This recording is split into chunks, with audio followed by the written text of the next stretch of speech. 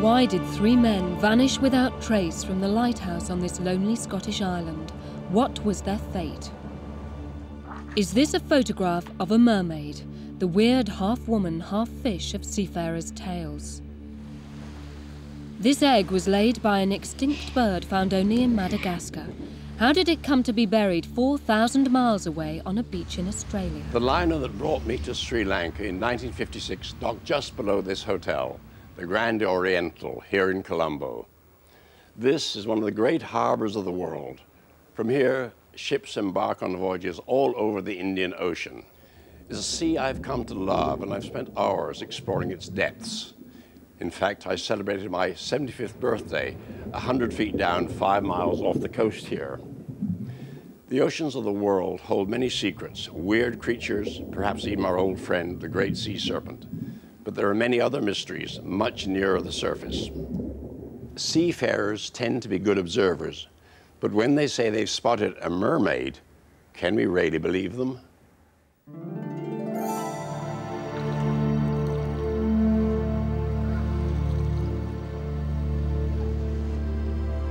These two scientists take mermaids seriously, but their experiments on one of Canada's Great Lakes have convinced Irmgard Schroeder and Valdemar Len that the sailors' sightings are illusions created by mirages.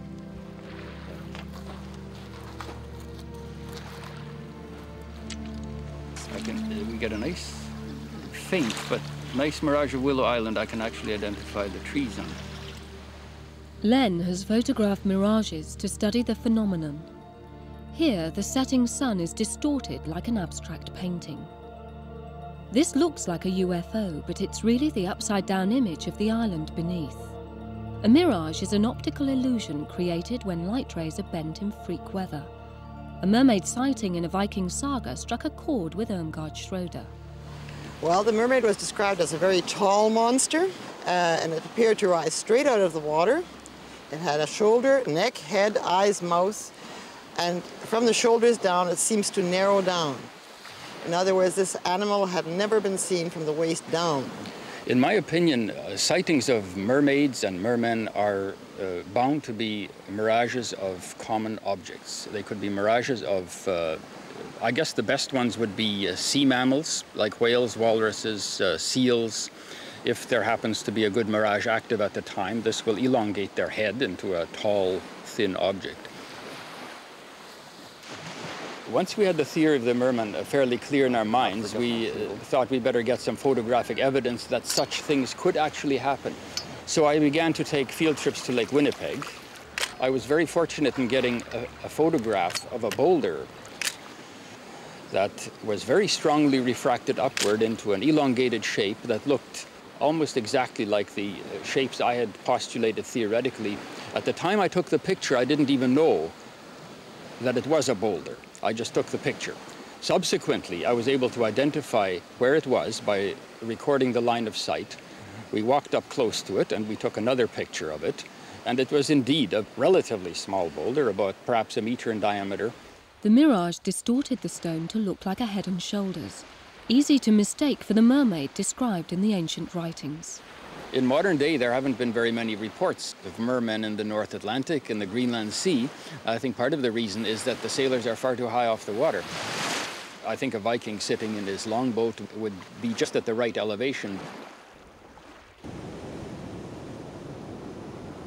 More modern sightings of mermaids in Papua New Guinea lured this American halfway across the world. Explorer Tom Williams organised an expedition and recorded it on his home video. The weird tales of the locals spurred him on. What's about her skin and the contrast upper and lower? From the head down above here is part of the body, I mean human body. From here to downstairs is fish. Yeah. How about arms and hands?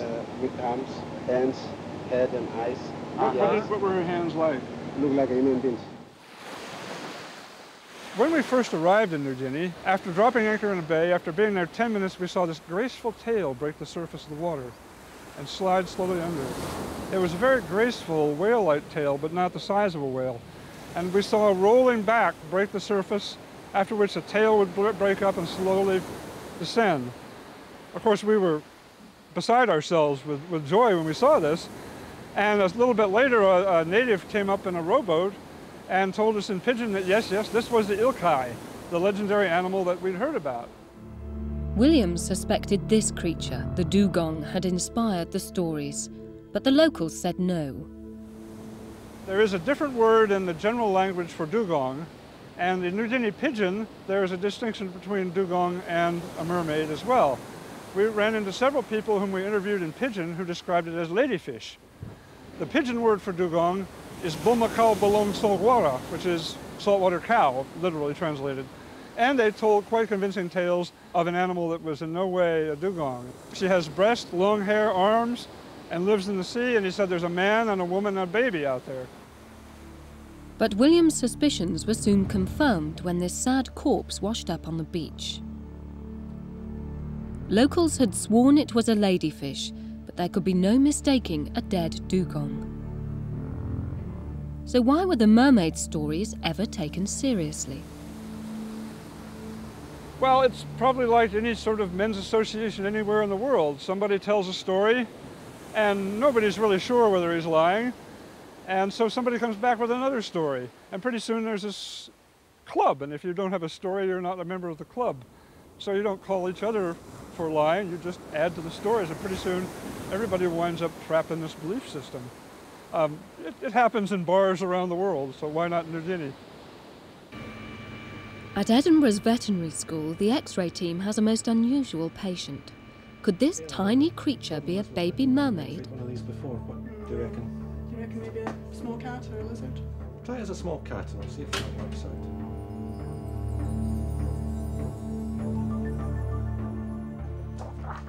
David Heppel wants the X-rays to tell him whether this strange carcass is real. Wiring of the fingers, fairly thin wire here. An avid mermaid hunter, he has seen fakes before. Sadly, this is another, made of wire and plaster. I think we see there's absolutely no trace of any skull inside the head. So this idea of them being a small monkey at the front, I think we can certainly discount that. No sign of any bones in there.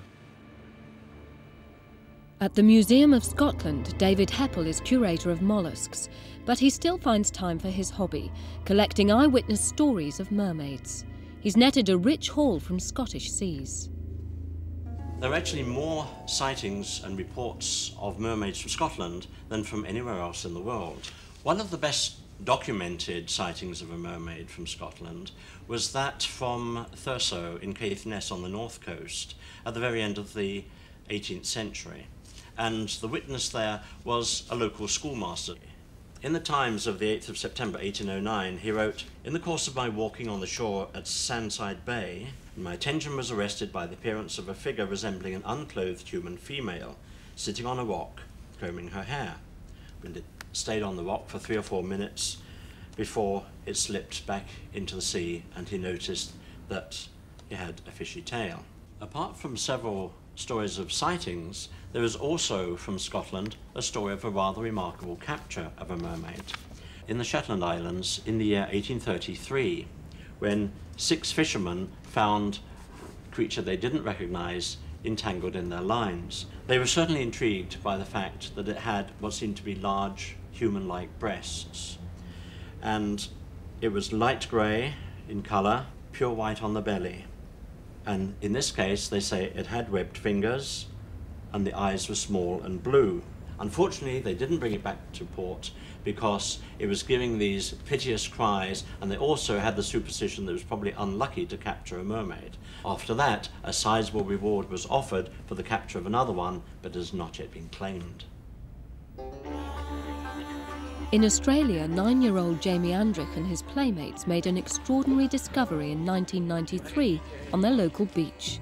So great was the sensation, they promptly reburied their treasure, and it took a government minister to persuade them to reveal where it was. This was the cause of the fuss, a vast fossilised egg laid by the extinct elephant bird. For Jamie, the discovery meant celebrity status. The egg will go on display in the city, but for the kids at Cervantes Primary, a first-hand look at the fossil that has become Jamie's golden egg. But whether it lasts another 2,000 years is anybody's guess. What do you think, Jamie? Monica Koss, 7 Nightly News. On the other side of the world at London's Natural History Museum, prehistoric bird expert Cyril Walker is excited by the discovery too. Elephant bird eggs are really just like gold dust.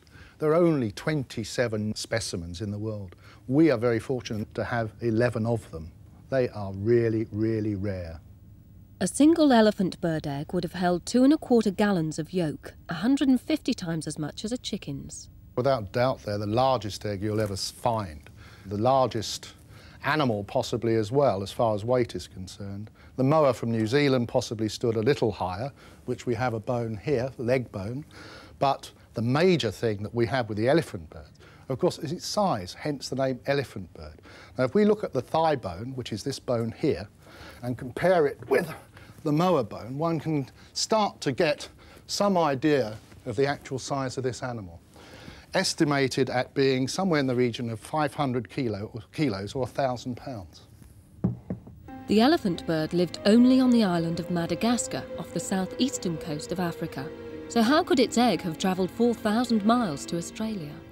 There are 3 scenarios that actually come to mind. The first one is that it could have been an native Australian bird, but the only animal that could have laid such an egg became extinct 30 million years before we know that this egg was actually laid. The second scenario could be that the egg was washed out into the sea off Madagascar from here and was picked up on a current, with which there are several, that moved it across the Indian Ocean and eventually coming to rest somewhere in Western Australia just above Perth. My own idea is relatively simple. I think it was, in fact, on an East Indiaman, probably dating 16th, 17th, 18th century type stuff, would have gone round via the Cape up to Madagascar for picking up fresh fruit and vegetables before undertaking their journey over to the Far East. On the way, the ship possibly got pushed off course by gales and actually pitched up on the beaches of West Australia.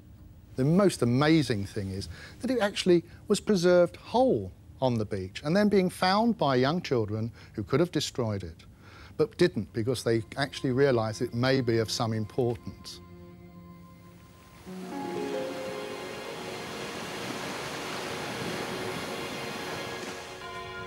The Marshall College Museum in Aberdeen on the east coast of Scotland boasts a strange exhibit, delivered almost to its door by the waters of the North Sea. It has always fascinated curator Charles Hunt. We're looking at an Inuit kayak that's been in the University of Aberdeen's possession for about 250 years. It's made from 4 seal skins, very carefully sewn together. There have been various ideas about where the kayak came from. Kayakologists have suggested Labrador, they've suggested West Greenland, but the consensus seems to be that we have a kayak from the central part of the east coast of Greenland. The kayak's exhausted owner paddled up the mouth of the River Don over 250 years ago. He was an Eskimo who had somehow made the perilous journey from Greenland more than 1,200 miles.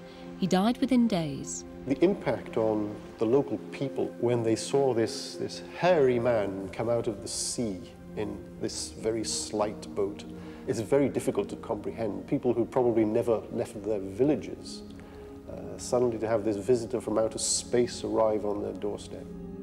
But this was not the first time such people had been seen. Eskimos had made the journey to Scotland before.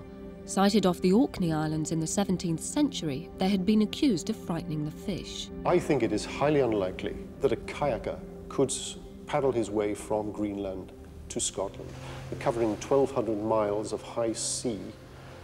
That is the shortest distance he would have to cover. It seems to me that it is somewhere between very unlikely and impossible that he made the journey by his own efforts. Whaling captains were known to bring Eskimos home as exotic souvenirs. In the 1720s, Pock and Keeperrock were stars of the Copenhagen Regatta. 70 years earlier, these Greenlanders were kidnapped and posed for a painting in Norway. In Holland, this dried hand of an abducted Eskimo has only 3 fingers. The 4th was used as a bookmark. Danish and Dutch whalers bringing Inuit back reached such a peak at the beginning of the 18th century that they passed a law making it an offence to kidnap Inuit. And it's quite possible that our Eskimo was on board a Dutch or a Danish vessel where the captain suddenly got cold feet and put him overboard with his kayak and left him to drift. And this poor man turned up on our coast. This view reminds me that our planet should be called sea, not Earth, because water covers 3/4 of it. So much ocean, so much space for weird happenings and unexplained disappearances.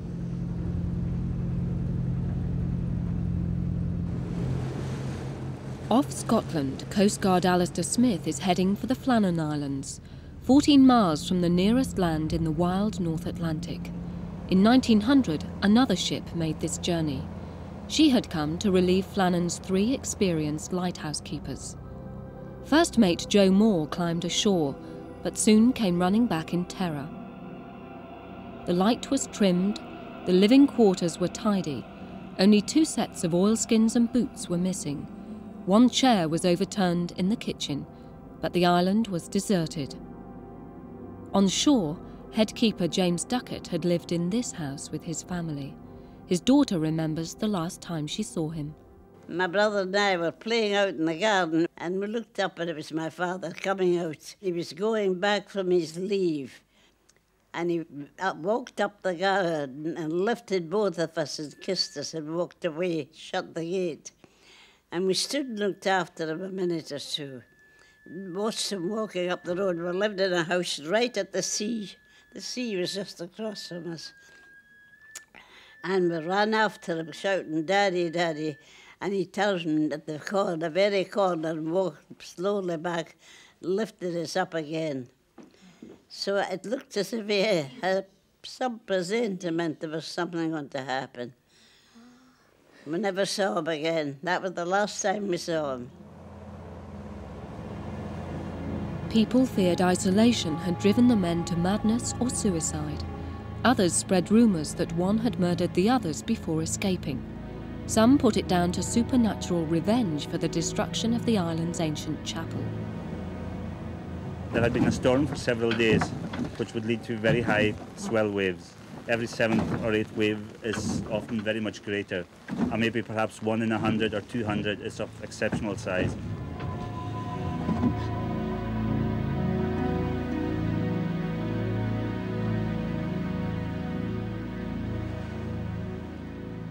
That crane pedestal had been damaged during the storm, and when the rescuers arrived several days later, the crane had disappeared. It had been completely swept away.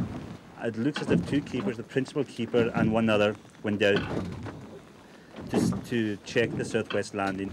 The 3rd man would have kept a weather eye out to sea, as he was a lot higher up, to keep an eye out for large swells coming in. I think he noticed a very large one coming in, ran out without putting on his sea boots and oilskins to warn his companions. But I think the wave came in and was sufficiently large to sweep all 3 of them off the landing and into the sea. The men from Edinburgh all came to see Mother. There were about 5 of them. And we were playing in the house at the time when the doorbell rang. When Mother opened the door, these men were all standing outside in the passageway, come with the news of the accident to tell them that Father and all the men were washed away.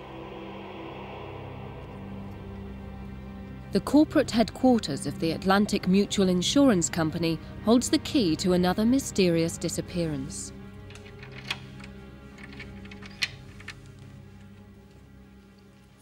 Here at the Atlantic Mutual, we have kept disaster books since 1852 on through World War II. What we used to do was record, handwritten, every marine disaster that occurred throughout the world. Ted Henke is Senior Vice President of the Claims Division of the Atlantic Mutual. The old books in the library provide reminders of the company's illustrious past and of some of their unluckier clients. They also insured the cargo of a brigantine called the Marie Celeste, and to this day the Atlantic Mutual staff can't be sure if the company should have paid the claim that was made on them when the ship disappeared. In November 1872, the Marie Celeste left New York with a cargo bound for Italy. 4 weeks later, she was found adrift on the high seas. Her crew had vanished without trace. The story that you first get just doesn't make sense. You have a seaworthy vessel, you have a cargo that's intact, you have a captain that is a part owner of the ship, he's got his wife and his small daughter on board the ship. It doesn't make sense that they would leave the ship when the ship is fine. Another good reason for coming home safely was 7-year-old Arthur Briggs, who had been left with his grandparents in America. From the ship's log, the Atlantic Mutual could chart the Marie Celeste passage from leaving New York on the 7th of November until the 25th. 9 days after the last entry, she was boarded by the crew of the De Gracia. Strangely, this ship had been beside her in New York Harbour. The Marie Celeste was sailed to Gibraltar by De Gracia first mate Oliver Devoe. He was met by suspicion. One question we would have asked ourselves is, how likely is it that two ships berthed together in New York would meet in the middle of the North Atlantic 2,138 miles apart by accident? And we would have gone back to New York, and we would have found that the two ships, the De Gracia and the Marie Celeste, were berthed side by side. And there were some rumors, but unsubstantiated or on no proof, that the two captains had dined together the night before they left. I don't know what to make of that, but that's an interesting fact.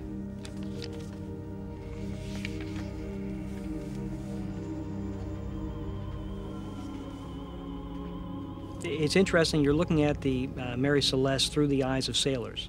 So the first thing they look at is to see that the sails are in order and the riggings and all that. But then they begin to look below into the cabin to find things that just appear odd. Everything is soaking wet inside, but they're intact. There's trunks full of clothes intact. There are provisions that they used to sail the ship. They ate the food that was on Marie Celeste, so it was full food. There was the impression the beds were not made. Now, there's speculation that this, whatever occurred, happened between 8 a.m. and noon.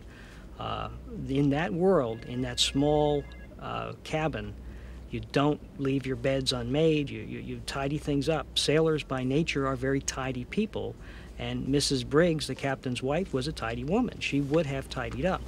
The lifeboat was gone, but the only thing that they could tell that they took with them was some navigational tools. They didn't even take their pipes, their smoking pipes, which is something every sailor in those days carried with him everywhere he went. Acres of print have been devoted to trying to explain the mystery. Perhaps there was an extraordinary accident that resulted in all on board falling into the sea. Or could there have been such a disease on the ship that death with the sharks seemed preferable? The best theory as to what happened has to do with the cargo they were carrying. They had 1,700 barrels of alcohol, and when you go across the ocean, from time to time barrels break and leak. It's very likely that when they smelled that alcohol, they could have panicked. They could have even been a little influenced by the smell of the alcohol and maybe weren't thinking right. They maybe grabbed the lifeboats, took a line, threw it over one of the railings or tied it to the mast or whatever, and drifted away from the boat to let the fumes clear up. And this could be the equivalent of somebody locking their keys in the car door and oops, and there goes the ship.